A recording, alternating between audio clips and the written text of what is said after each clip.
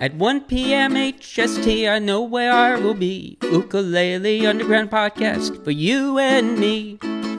Aldrine and Aaron and Kahai, and maybe Magic Mike or a guest on the fly. Ukulele Underground podcast. Now here's the guys. Here's the guys. What a round of applause for Robb. Yeah, that was Robb, very own Robb, doing our intro music for this week. Hi everyone and welcome to the Ukulele Underground podcast. My name is Aldrine Guerrero, joined by Mr. Aaron, the voice Nakamura. Say what's up, Aaron. What's up? And Mr. Kahai, the legend, Fergan. Say what's up, Kahai. What's up? We're all here. The boys are here. Here's the guys. Like Robb said, you know, we are here we are. This podcast basically deals with the ukulele and just things ukulele related, sometimes non-ukulele related. We just kind of talk music, talk pop culture, whatever it may be. We just have a nice, cool conversation. All right. And we get questions in. We ask, people ask us questions. We answer them as best as we can. Well, I try to, and then the other two guys will come in with their 2 cents, and then we give you a 6-cent answer, right, guys? A nickel and a penny answer, Kahai. It's maybe rounded down to a nickel. Yeah, just a nickel. Yeah, sometimes, you know, sometimes not quite 2 cents. Yeah, but we try our best. Like we said, we mostly talk about ukulele, but sometimes we don't, and you know, it's okay. it's all right. But yeah, last week we left off on a cliffhanger. So our cliffhanger question last week was, Kahai? Yeah, it was from a young viewer. Yeah, up and comer, you know. Yeah. Aldrine. And Nildla. Yeah. and Adrian, I think. Adrian. I think you would get along with this guy because he like for his user, like his username picture, he has like the picture of like the crossbones and the straw hat. Like a straw hat pirate. Wow, Adrian. So Adrian asks, what does he ask?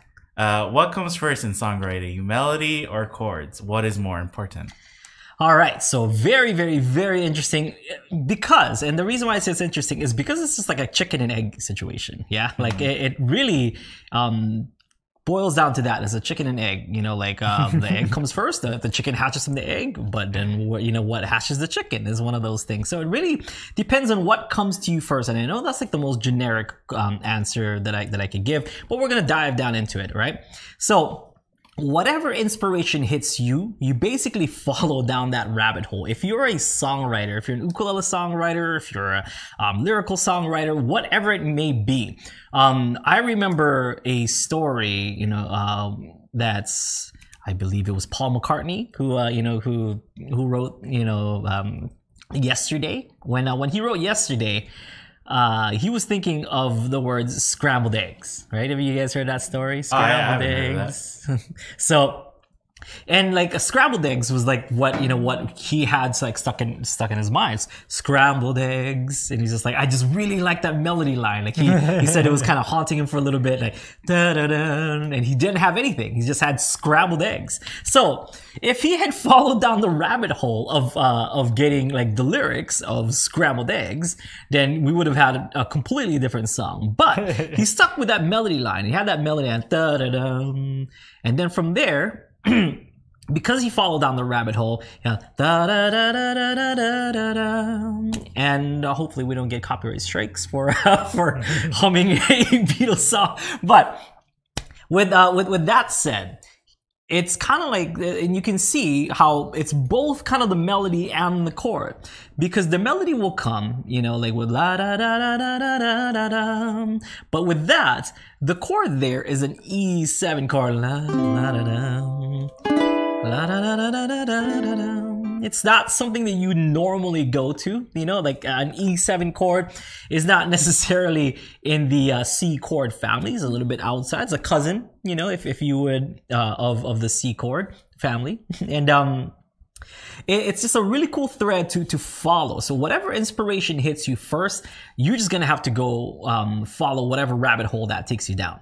But there are people who prefer one to the other, and I prefer melody lines. But I don't want to say that I've never written a song that didn't come to me as chords first, because that's happened as well. I've told that story here of Chocolate Fontaines, that song that I recently wrote. I just really like that chord progression of F to A minor to the D7. Yeah. Dum, dum, bum, bum, ba, ba, dum, bum, dum, dum, bum. I really like that sound, and I went with it. I basically went with writing that entire song based on that. But most of the time, I'll have something like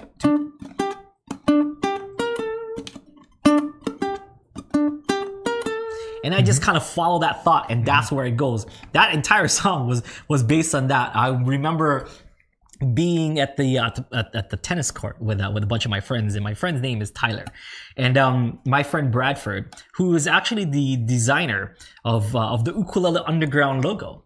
Bradford he designed the Ukulele Underground logo. He also designed the original Bandito Tyler sticker, the Bandito Tyler album. He did all that stuff, and we were playing tennis.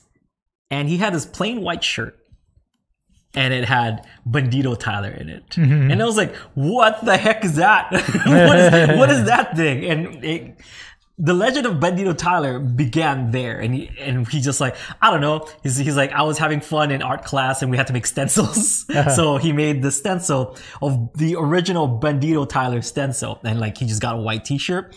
He spray painted it on. And since it was just like a regular white t-shirt, he used it for tennis. And I'm like, that is amazing. And he's like, all he needs now is a theme song. I'm like, I got it. So it's got to be something like nice and catchy, like boom, dun, dun, dun, dun, dun, dun, something snappy.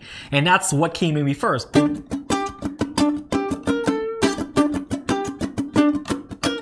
And that's why that song starts that way. Like, honestly, that's why that song because there was nothing else. There's nothing else. Yeah. All I had was boom, boom, because I bring my ukulele to the tennis courts. We're not good tennis players. I should say that right off the bat. We're not great tennis players. So that's why I bring my ukulele to the tennis court, because I'm like, I'm done sucking at this game. So I'm just going to sit down and do something that I suck less at, And when I was kind of sitting down and working out that tune, and I was like, it needs like something kind of grand right after.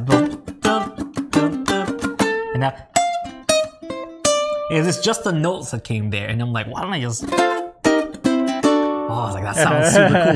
And even then, like, I don't know what key it was going to be in or whatever. It's just, I followed down that rabbit hole of like whatever the main melody was. So it can come both ways. It's a chicken and egg situation, but whatever comes to you first, follow that. Some people have preference. I have a melody line preference, because when I write my songs, it's always like, can somebody hum this back to me? That's my indication of a good instrumental song, is if the audience can hum it back to me, or if they can remember what the main melody was when they go home. That means I've made enough of an impact that they remember whatever 3, 4, 5 notes that I've played in sequence, that would basically be my song. Yeah, and that's, I think, the goal of most, I should say most, maybe not every songwriter, but most songwriters, is just to have an impact on their audience. It's art, really. Like, what does your art say? So my art, I wanted to say something. I wanted to mean something. So kind of diving a little bit deeper to writing with melody. The melodies that I write, this is just a kind of a personal thing. It not only should be catchy, but it should also paint a mental picture. When I'm writing a song, especially an instrumental, writing a song with lyrics and stuff, it's a little bit easier to paint a picture, but you can be really clever with it and stuff. Like Aaron's really clever with his lyrics, and he's got like hidden things upon hidden things, and meanings upon meanings and stuff. But instrumental, it's really cool because it's basically like an abstract painting. It can be interpreted however you want to interpret it. Yeah. And with the melody lines that I make, instead of it being completely abstract and just kind of like taking, oh man, this chord sounds cool, and then I do one of these and then this or whatever, which that's cool too. There's a certain, audience or something like that. But for me, I grew up listening to things like video games and big fighting robots on TV with anime and stuff, and every single thing that happens in video games and TV has a sound to it. And all my favorite songs instrumental songs back then were things that that had a visual attached to it. Yeah. So when I'm listening to those, if I'm just listening to a soundtrack, I can see what's going on, and I want to be able to do the same thing and write the same songs, because that had an impact on me. So that's kind of what encourages me and inspires me to write the same exact way. When growing up, Voltus 5, Voltron and things like that, like whenever Voltron connects together, there's a song that goes with it. Or if you guys remember Sailor Moon, whenever they do the Sailor Moon change or whatever, there's a song that goes with that. Yeah. Everything, there's a soundtrack to everything. Or if for a little bit more reference that people understand a little bit more, when Darth Vader from Star Wars walks in the room, you're gonna hear dun dun dun dun dun dun dun dun dun. So it's always the main melody line, because if you ask me what the chords are to that song, I'd be like, I don't know. I don't know. But some people do get the chords first, because how are you gonna get that melody if you don't have chords? It's a chicken and egg situation. But for some people, one just comes easier than the other.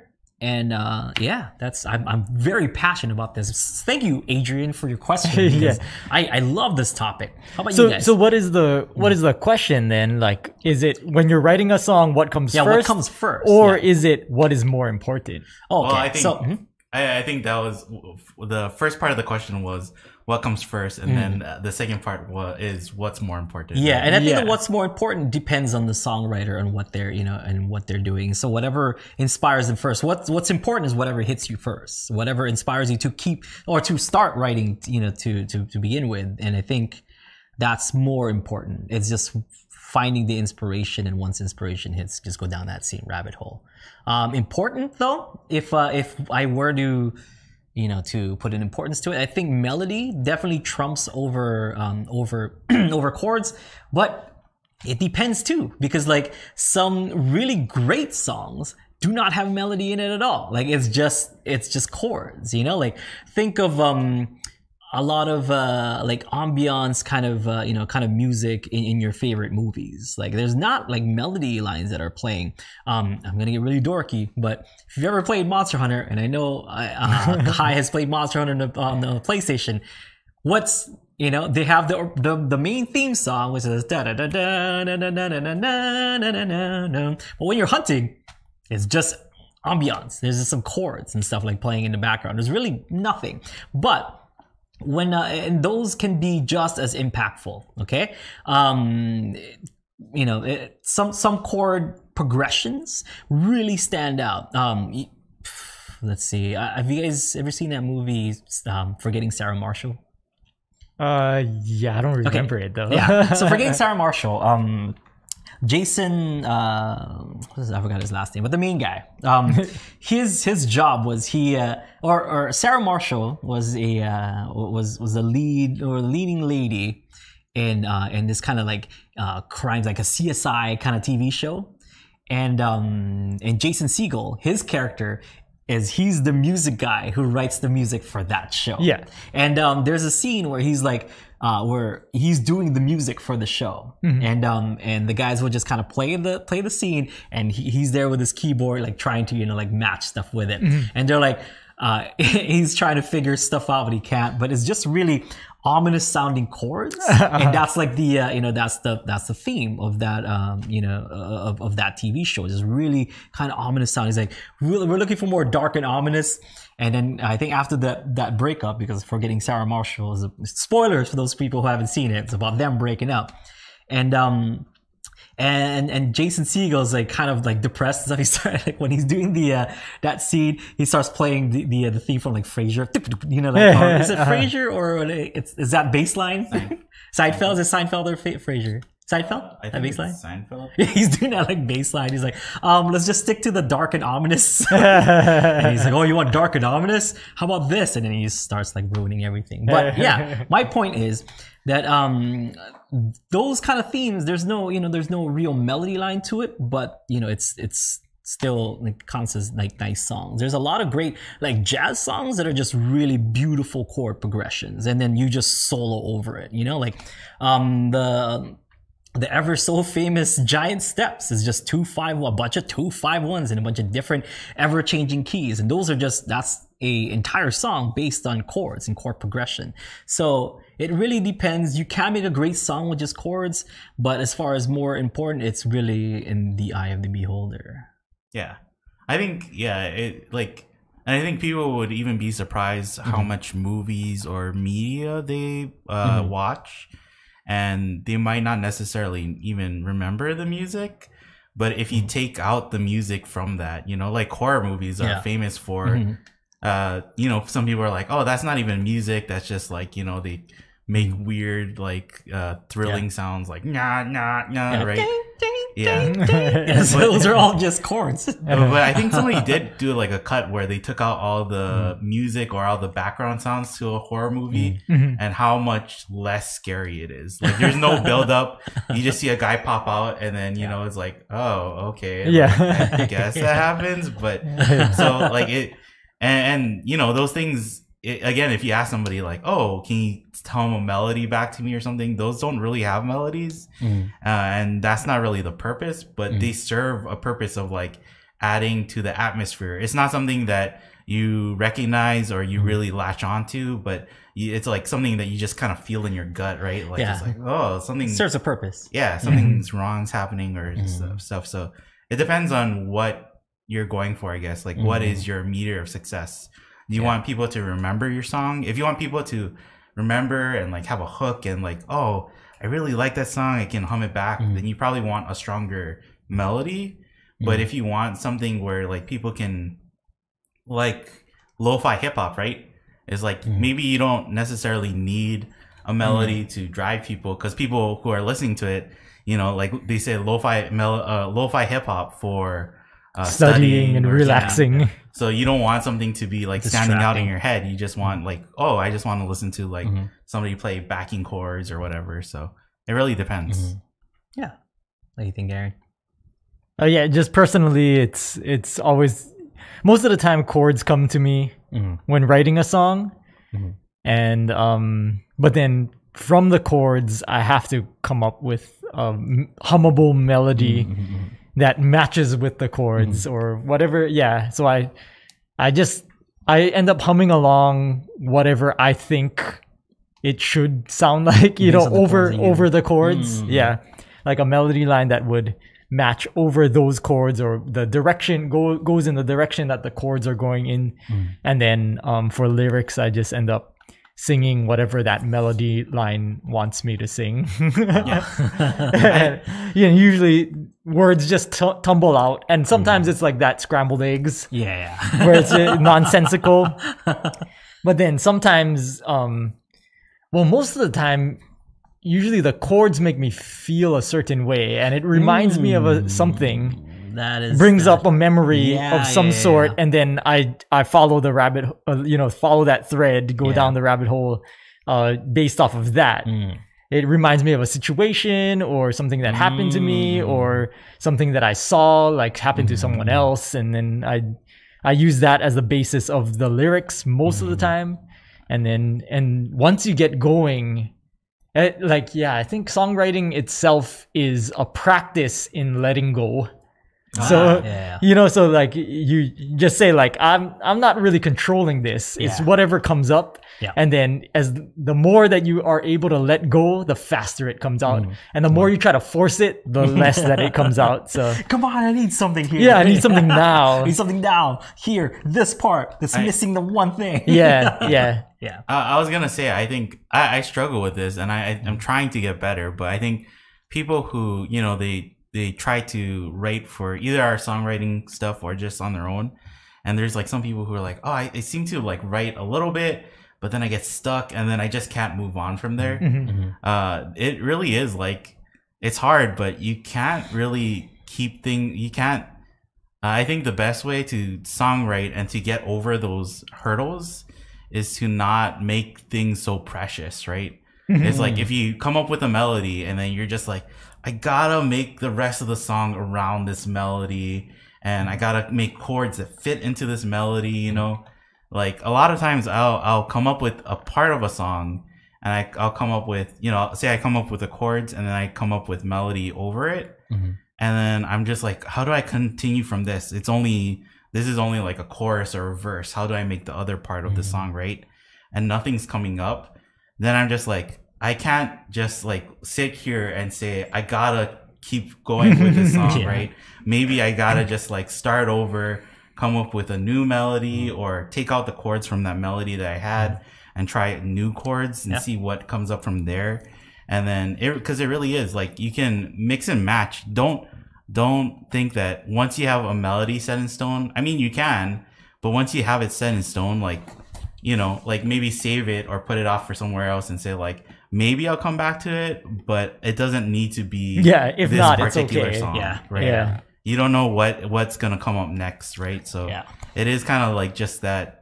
What Aaron was saying is like that practice of like, you're just trying to get stuff out of your head, and whatever makes more things come out, that's the path you should take. Like a phoenix rising from the ashes. You know, you come up with an even better song. You know? And that happens like pretty often. You know, like I get you, Kahai, because there's a bunch of songs that I've like given up on. You know, like because it's just like, this isn't working. I feel like I'm forcing it. You know, like how you were saying too, Aaron. And it's just like, I don't want to feel like I'm forcing it. I'll just put it away.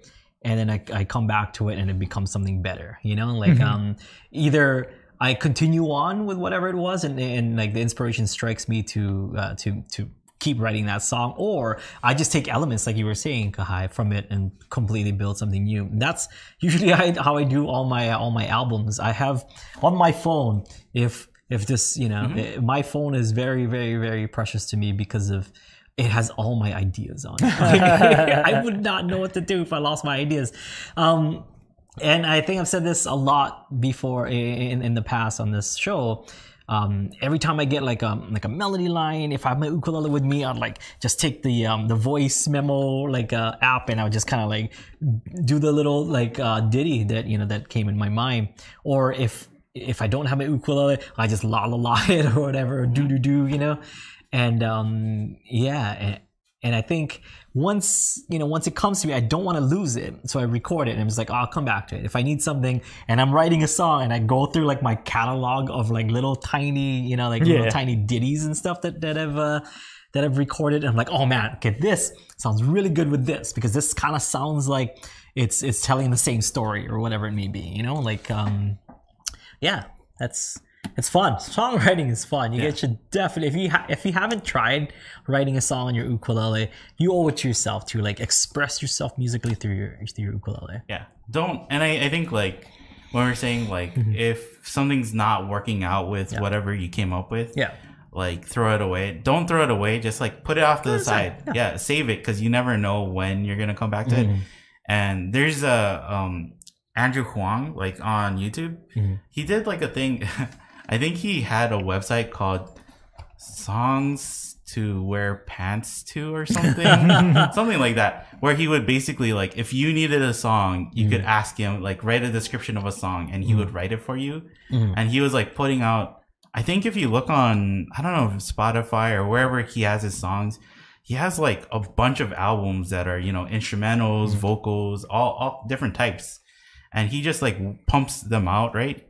But he was saying that people shouldn't be ashamed to, we have this feeling like, I'm giving up on this thing, and you kind of feel guilt or shame, but people shouldn't feel ashamed of giving up on songs and having like half-finished projects.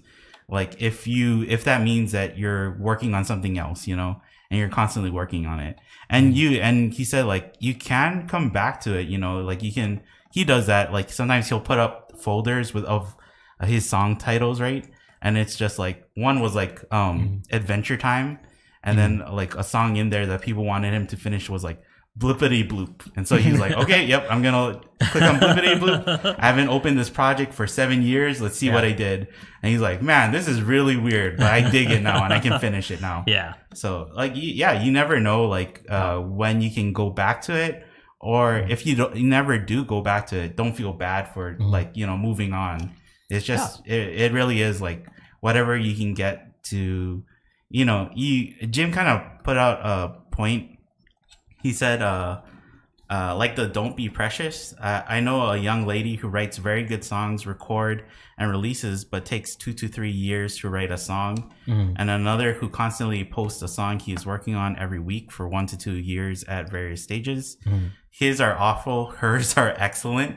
And it is like, maybe you don't want to be throwing away songs so much where it's just like, as soon as you hit a roadblock, you just give up on it. Yeah. But at the same time, if nothing is coming out, if it feels like you're forcing the creative process to happen, it's like maybe it is time to just like try from a blank slate, right? Yeah. Try from something brand new. Yeah. Yes, Kahai. Yeah. Yes. I wanted to like Azrin, Hamsini's dad. Yeah. He brought up a good point too, where he said that I saw that. In India, I think he said that they don't really have the concept of harmony, so their songs are very melody driven. And he said that it would be interesting to see how different countries, what they prioritize leads, their next generations of musicians into creating. So I think that really is like, probably for us, right? Like we grew up in Hawaii. We're probably more comfortable with like things that we hear from like Hawaiian vamps and stuff, right? Yeah. That isn't used in other genres of music. But like for us, it's like, oh yeah, you can just put the 7 there. Like just if you want to get to that chord, just put a 7 in front of it, or something. And I mean, it's the same thing. Like the songs and the chords that I write with and stuff are the songs that I grew up with, and the chords that I grew up with. Listening to like How Creative Boys those are the chord progressions that I'm gonna go to. But someone who's been exposed to a lot of like maybe jazz music when they were younger, like that's what they'll head towards. They'll head towards more of those kind of complex chord progressions. It just really depends on what you're exposed to. So interesting that in India they don't have harmony, because that's just going to be purely like melody driven and everything. I told him like it seems like Hamsini's songs are very melody driven first, right? That was like one of our biggest feedbacks for her, is that like when she writes stuff, it's always very melodic. Like she's got like a like a main melody thing down, which is just really, really, really cool and interesting. Because most people, and I even say this, when people are doing when we issue out the challenge, they're like, it can just be chords. You can just play chords, and you can just write a bunch of like chord progression and use that for your song and whatnot. But someone like her, she's like, no, there's gonna be this, and that's the song, and the melody goes like this. Like, that's pretty advanced. Like, good job. Yeah. So like, I think the way that I like to think of melody and harmony too is like, melody is like the outlines for a painting, right? You get a very clear picture if you have a good melody. And then harmony is like what colors you use to like fill in those outlines. Yeah. So that's why you can go both ways, right? You can start a picture with the colors already laid down and then just draw lines around it, that fit into those colors. Or you can have the outline down, the lines, and then you just kind of color in, whatever color you feel like, I want that I want that note to really have like, just an example is like, that note is B flat. I want a B flat major chord underneath it, right? Or something like that, where you can just do that. And that's where like you can even take it, jazz people might take it a step further and see that and be like, well, let's like kind of change the hue of the color. Let's make it like, instead of just a B flat major, let's change it to a different chord.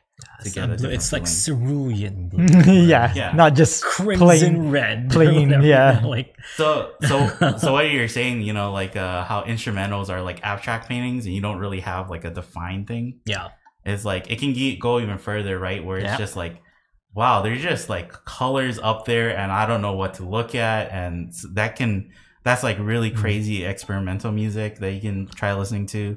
But it's up to you what you want to like make it out of, right? That's why guys like Jacob Collier are like painting with some amazing hues, because it's like how are you doing that? Like, how are you making that color? Like it's like, oh, it's just tuned down like by a half whatever semitone. It's like, that is insane. Like why would you do that? Yeah, it's like the person, right, who they said like can see more depths of color than most people can perceive. It seems like he has that perception of music is like, really people can't hear this tonal change, but for him it's important to add that in. Yeah.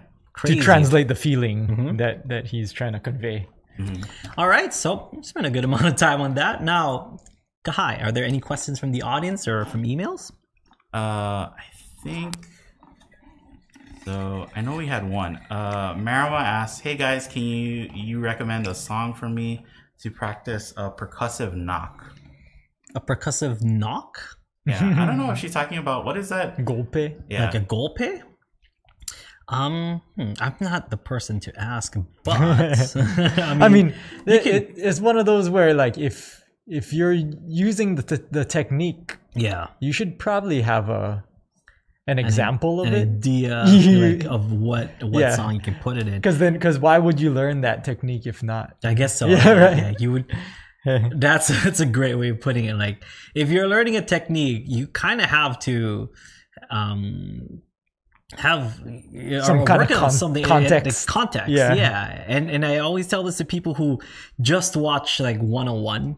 You know, like I watched Ukulele 101 and 102. Like now what do I do? It's like, well, you're supposed to watch Ukulele 101 and 102 and do songs at the same time. So whatever you're learning in Ukulele 101, like, you know, that's, you can kind of see that in the songs and like songs made easier or whatever. Like if you're working on a song, you're using Ukulele 101 to kind of be like, okay, well that explains that, and so you can kind of see it in context if you're doing songs, and that whole like doing Ukulele 101 and 102 is kind of just like reading a book on swimming. We're like, okay, cool, this is how you do the slide, now next, and that's how you do the pull off or whatever. But if you're not using those in context of a song, like if you're just like like you can just bend notes, like that's fun. So if ever that should ever come up on any song, you know how to do it or whatever, which is totally fine. But it's a lot better if you if you match it with something in some kind of song that it makes sense to, so you can see it in context. But that kind of Golpe thing, there's a reason why Craig did it, is because I wouldn't know really where to add something like that. But you can to anything really. Like if you're good enough with rhythm and you feel confident enough in the technique, like if I were to do like for example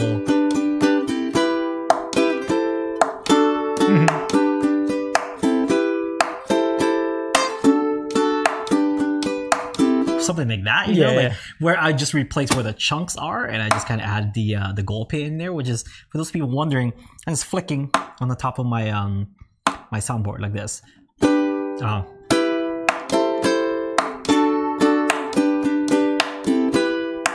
Yeah, I'm guessing like maybe any song where they use like the rim shot for where the drums are using a rim shot. Yeah. Or instead of the snare, because like anything like that, we can plug that in wherever. Yeah, like I would use the chunk to replace anytime that the drums are using a regular snare. Yeah. And then maybe like that golpe if they're using the rim shot. You know. I mean, but like kind of the only way to find out where it works and where it doesn't is to use it everywhere, right? Like just try.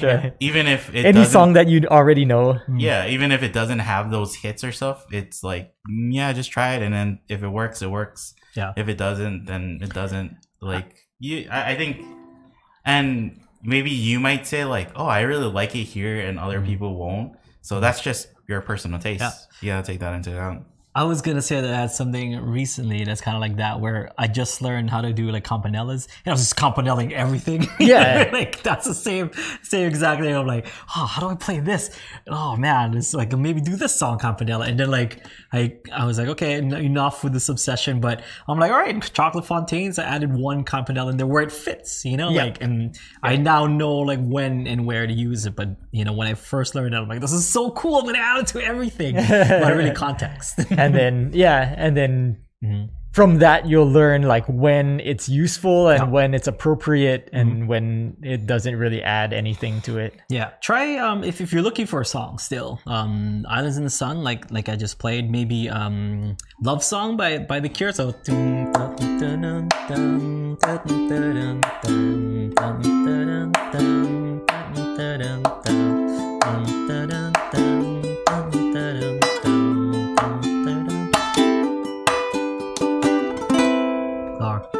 I can't even do it. I don't do it enough. There. I want that hit. Yeah. But yeah, don't try those two. Just to start. Yeah, I think if you listen to songs, you'll hear where there's accents, and then just try and like change that accent beat to that knock. You know, that that. A knock is pretty much an accent. It's to get your attention, right? Like, so, yeah. I hope that's what she's talking about. If she's talking about the chunk and stuff, then pretty much any song, like down, down, up, down, up. We overuse the chunk. Yeah. But. I don't know if you guys noticed, I mean, the audience, but I have not added a chunk in a while, unless it was like a Kyle Crater Boy song and stuff. And even then, like, I have not done chunks in a while. Because like I felt like I was abusing that power for a long time, and I was maybe getting kind of tired of the how do you do that thing or whatever. It's like, you know, this video, I had that video on like almost on speed dial, so to speak. I was like, here you go, chunk or whatever. And because everyone kind of does, it became like a thing. They're like, oh, how to chuck, and people get like, you know, everyone's using it now. So it's kind of lost its cool. It's a cool factor. I was cool when I was chunking before it was cool, Kahai. Yeah. We were chunking before it was cool. Yeah. No, that's not cool. Not cool anymore. So it's like, we rarely chunk now. Are we ukulele boomers? Yeah, I think so. Boomers in the I think so. We're we're the old guard, as Cynthia Lynn called us, of ukulele lessons. Shout out to Cynthia. We love that's a nice way of putting it. It was a really nice way of saying we're pretty old. Wow, you guys have been around for a long time. Right? Yeah. Yeah. So next question. What do you want to do? I don't think we have a next question, but it kind of reminded me that talk about the knocks reminded me of somebody who said playing cards. No. So it's kind of funny because somebody asked me where they should go, and in particular they said they don't want to learn bends or they don't want to use bends. Yeah, and it's kind of weird to me, like, to say that you like actively don't want to use a technique, because techniques are just there for a purpose, you know, and you can choose whether to use it or not, but I mean they all have a different purpose to serve. So it's, you know, what if they were bullied, you know, like as a kid with bends? They're like, I don't want to do bends anymore, you know. They're they're very mean. They were like thrown in the it's like Cinderella. They were thrown in the basement with the ukulele and told, you gotta just bend that string for all day before you come up and you can get your soup, right? And like, yeah, no, I mean, there's, you know, like it's not wrong necessarily. It's just weird to hear like that somebody's like, I don't want to use this technique, you know. Yeah, well, you know, for some people, maybe like for their ears, you know, in all seriousness, maybe it just doesn't sound pleasing or whatever. You know what I mean? Like everyone's ear is going to be different. Yeah. Same thing with that saying, one man's medicine is another man's poison. So maybe for them, it's just maybe just a thought of like taking a note and, you know, and maybe just from here to here, right? So we got these two notes; those are pleasing. But anything in between, is not as pleasing. So I get it. It's an aesthetic thing, maybe, you know. It was interesting because it sounded like too they were getting that mixed up with soloing too, or maybe because they also said I want to get better at picking, but I don't want to solo. So it seemed like it's almost like I don't know, like it seems like you're trying to isolate certain things, but really it's not necessarily, you don't have to cut yourself off from it, right? Yeah. And because like I gave them the example of Wonderful Tonight, and and I said, like, if you really want to, you can use a slide in place of that, because all you're trying to do is get it to go up a little bit, right? Get the note to bend up a little bit. But at the same time, like, if you take that away from Wonderful Tonight, like, I can't imagine that sing song. Yeah, it's not as expressive, right? Like, you really can't get that deep emotion from it. So it's fine to say I don't want to learn this right now, but I would say, like, if you think that way about a technique, don't cross off that technique forever, right?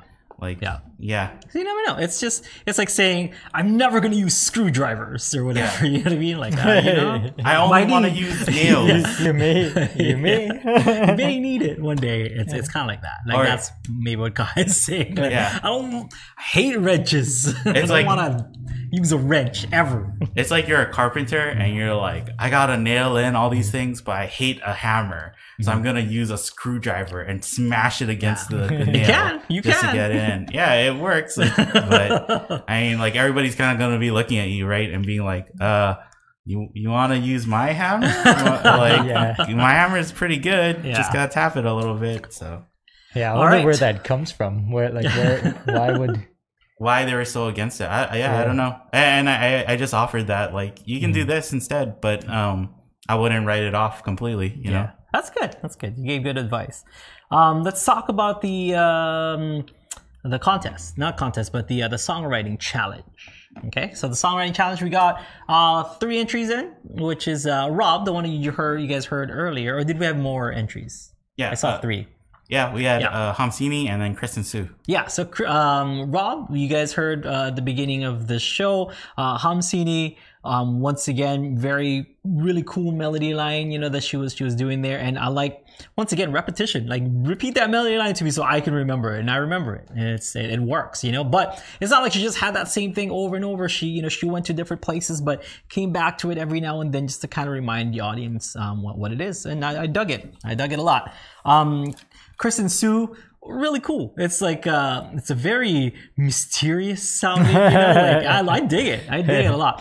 The sound quality was choice. I like the sound quality of Chris and Sue's entry this time around. And they said that they used something new, right? Yeah, they were using their they updated their interfaces. Oh, fancy schmancy. Pinky up, Chris and Sue. Pinky up when you drink your champagne, yeah? No, it was cool. I dig it. I dig it a lot. But make sure, because it's the two of you, make sure that you're kind of moving together. I think that's my my only advice is to practice moving together. And that means exactly what it means. Like, you can't have like one person doing the thing and then the other person doing their own thing, and it's like, we'll just meet in the middle or whatever. Like, no, you guys kind of have to walk together. Like, Chris is doing like maybe the strumming or the picking. I don't know who's doing what because it's just audio. I didn't see the. I think Chris is doing the picking and Sue is playing the background chords. Yeah, so if Chris is doing the picking, Sue has to kind of walk alongside Chris to to kind of get the melody line to move. It's the other way around. Okay. So whatever it may be. Like if Sue's doing the melody, Chris has to be there to walk alongside her, kind of like me and Aaron when we play music It might together. have been, weren't they the ones that had the question about audio drift when they're recording? Well, they actually said they record together, right? And they said that with their new interface and their new setup, it fixed that, so they don't have to worry about So that. it did sound a lot better, but I think that's where you guys can improve the most, is just really start to kind of move together, and groove.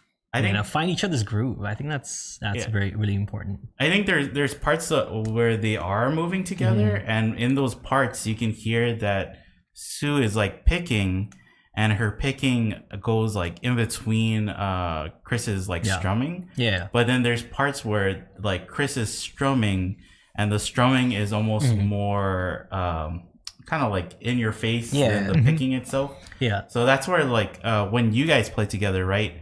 Like Aaron does a lot of like hitting that bass note with his thumb, and then just kind of like filling in the space with the rest of his fingers, you know, that kind of strumming, instead of doing the like exact like, you know, down up chunk up down, like, because when you do that, like it kind of detracts from, you know, if the person is playing picking a melody, it might be harder to hear. So I mean, it'll come with more practice, though. I think, you know, I think just the more they play together, the more they're gonna find each other's groove. Because right now, I think, you know, and plus because they just wrote it, I'm sure the song is kind of new. They don't have too much confidence in it yet. But once you get to know the song, the arrangement, and once you guys start kind of listening to each other and following each other, the person backing up doing the rhythm pattern should really listen to the person doing the melody line, because the melody line is a lot more free than the rhythm is. The rhythm kind of has to almost follow the melody, and I'm not saying the melody line shouldn't follow the rhythm guy, because they definitely should, you know. But because the melody line should be on top, if that melody person rushes or slows down, that rhythm person has to be there with them. And that's what I mean by walking together, or by going together, you know, and moving together. That's what I mean. If one, you know, and I'm not saying don't speed up or don't slow down. It's just that if one does, then the other one has to go along with that one. Yeah. I think it sounded like, for an analogy, it sounded like Chris is the one who's doing the strumming, right? So he's like the one setting the pace with a jump rope. Yeah. And it sounded like Sue was just like waiting, and then she's like, oh, I'm jumping in now. Yeah. I'm jumping out. Where it's kind of like if you're the one setting the strumming, like instead you have to like you're like watching, okay, they're jumping, I have to move my rope under their feet now. Watch their feet. Yeah. Watch their feet. Basically. Watch their, that's just move together. And it's not something that is just going to be fixed overnight or whatever. I think it's something that you guys will, you know, learn as you play more together. Like that, it's just gonna be that. Like when Aaron and I, as good as we are separate, it took at least like a year, 2 years for us to really like start to kind of feel each other's groove, you know? Because my groove is a lot different from the groove that you're used to. You know what I mean? Oh well, yeah. When we started, right? When we start, I would say maybe like 5 years. Yeah, so don't feel around the 5-year mark, I started getting a little more comfortable. Like up until that, I was like on edge the entire time. Aaron used to have like the chords on the floor and stuff, and he was a very nervous wreck back then. I was trying to, because he was just hold it together. You were the square peg that was put in that round hole, like that was forced in that round hole. I need a guitar player stat. Yeah. Okay. Moving on. Thank you so much for all the submissions. Let's pick a winner. Yeah, shall we? From those 3 people, one person is going to get a third lesson. So here we go. Spin that wheel. Will Smith coming right around to show us how it's done. Looks like Chris and Sue is gonna get their third lesson. I don't know if they used their last one, so there could be a month where I'm gonna see Chris and Sue like 4 times. Right on, congratulations! All right, now that we have that, we might use your song, one of these, one of these openings, just like how we use Robb's this episode. Now, I've been staring at these because I just ate a really salty burrito before we started filming. That's why, sorry, because I'm like low key like burping, and I'm pretty sure it's not that low key because my microphone's right here. I just had a really huge burrito from Chicken in a Barrel. Now I know it sounds really weird, a place called Chicken in a Barrel, but trust me, it's good stuff. Good, it's good, right, Kahai? You've had Chicken in a Barrel before, right? Yeah, a few times. How would you describe Chicken in a Barrel? It might be the It might be one of the best barbecue places on Kauai, and unfortunately, we do not have a lot of barbecue places. So that is barbecue in or Garden Island barbecue. It's not, that's not Southern style barbecue or Mexican. It's good stuff. They basically use barrels to smoke the meat, right? Like when they cook it. Just don't. If you come from the mainland, like, don't compare it to barbecue you've had, probably. Yeah. Just, like, give us this one. It is what it is. Just let it go. You know what I mean? Just like how when we go to the mainland, we just let all the poke places go. You know? Like, we let it go. We let it go. And then we talk about when we get back home. But we're not talking about it when we're there. Yeah, so... Good place. I dig it, and it's kind of like this Mexican thing going on with that, and I had a huge chicken in a barrel chicken burrito. So anyway, I've been staring at this because there's a lot of salt in my body. So these are from our good friend Kevin Baye. Am I correct? Kahai? All right. Kevin and his wife. Yeah, Kevin and his wife, the Bayes. Yeah, it's my Baye now. Kevin, you are now my babe because you know the way to get to my heart.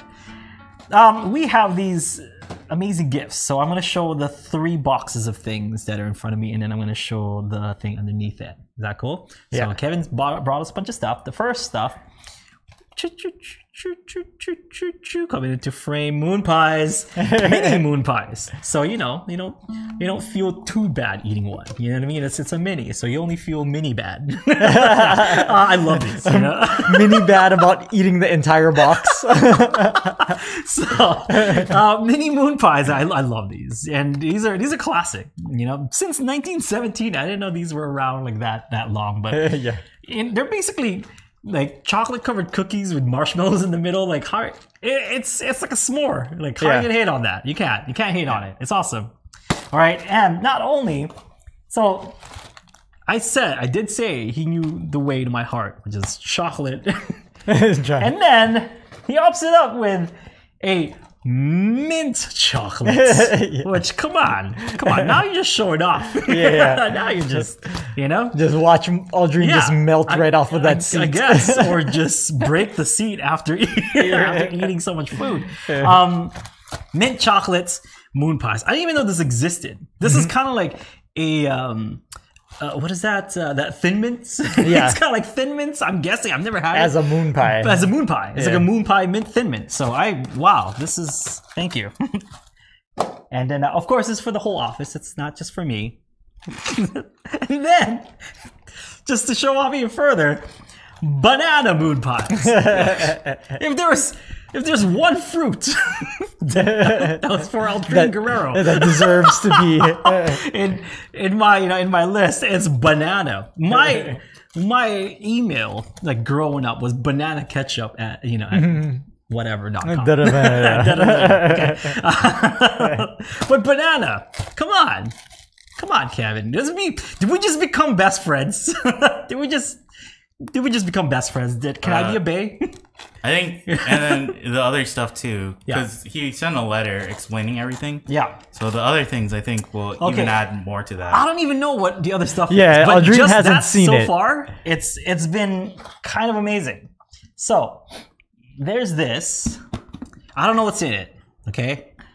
So the guys have seen it. And they're looking at my face like my reaction. I don't know, okay? Let's see. Oh. Whoa! Whoa! Whoa! Whoa! That's so cool. This is a mini Kahai. Pretty amazing. That's amazing. Did he make these? His wife made them. Dude, that is so cool. That is so cool. And we got Aaron with his glasses. Yeah.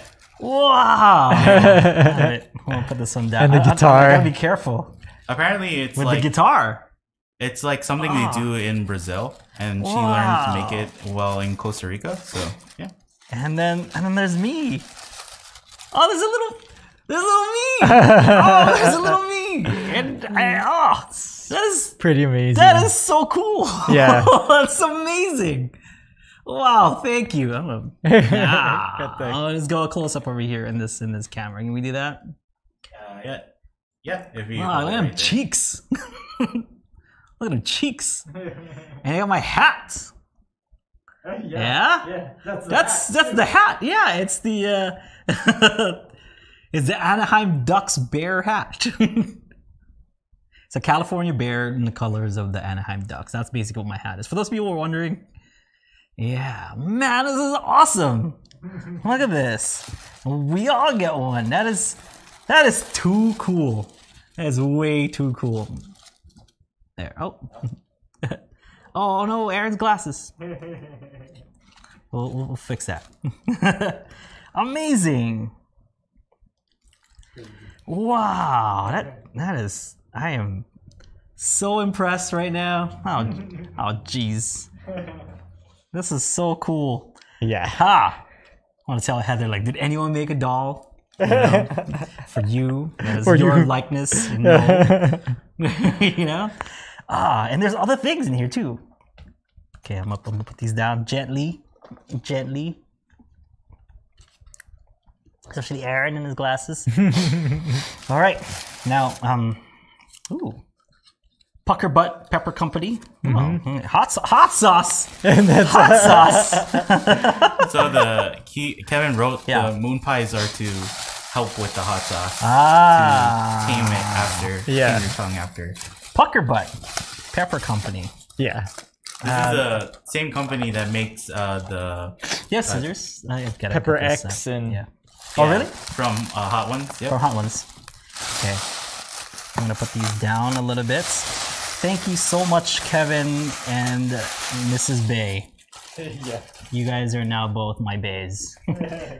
Yeah. Sorry to the audio podcast listeners because you gotta watch the you gotta watch the replay just to see how amazing these little dolls are.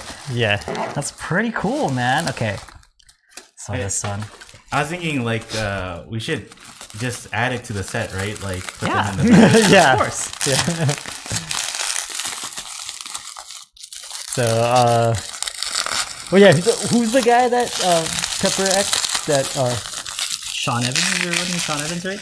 No. The guy from, no, the guy that created the pepper is the that is Pucker Butt. Yeah, the owner of Pucker Butt. Yeah. His name is Smokin' Ed Curry. Yeah. I've seen like a documentary or like a video with him and stuff, and he goes around his garden and just like picks it and he eats can it just like eat nothing. them. Yeah. Like, holy cow! Most people have a hard time just touching them. All right, those peppers. This one is called Hot Sauce Voodoo Prince Death Mamba. Aww. Try open the other one, and I'll explain the two sauces. Okay. So this one, I like all those words.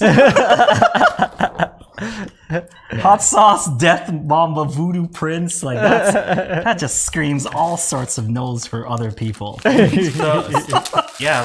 earlier in the week, Kevin was like emailed me. He was like, "Oh, hey, I want to send you guys something." I was like, "Oh, awesome!" And I just thought it was gonna be like a small box. Yeah. And it all this stuff came in like a huge box, like wrapped up and everything. So Yep. Amazing.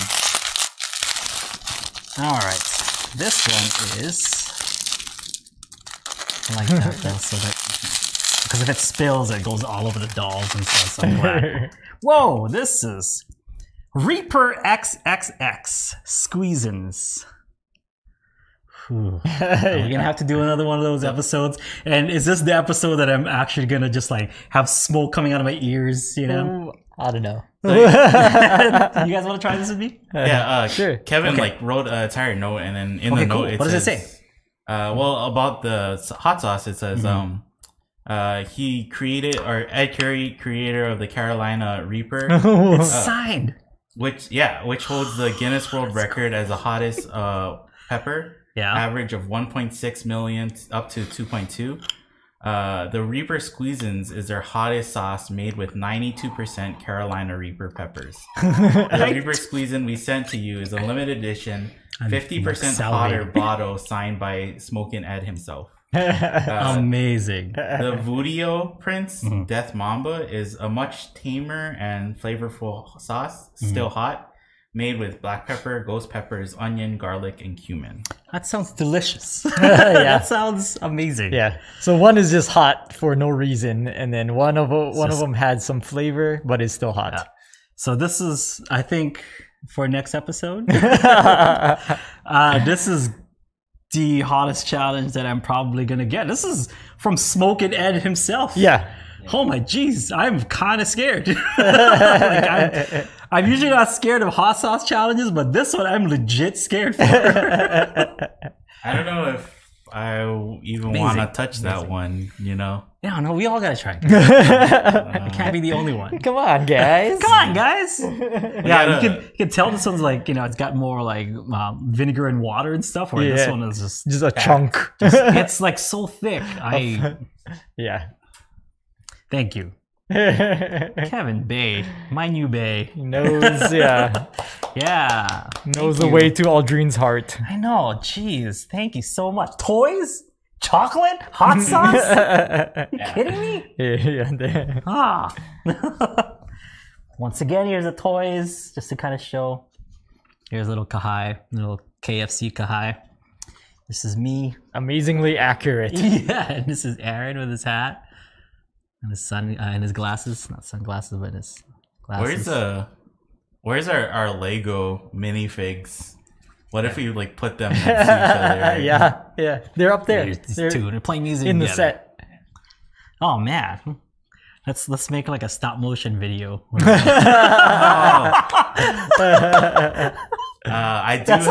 I do have an idea for opening a different opening, so maybe we can. Oh, maybe. Thank you so much, Kevin, for your amazing gifts.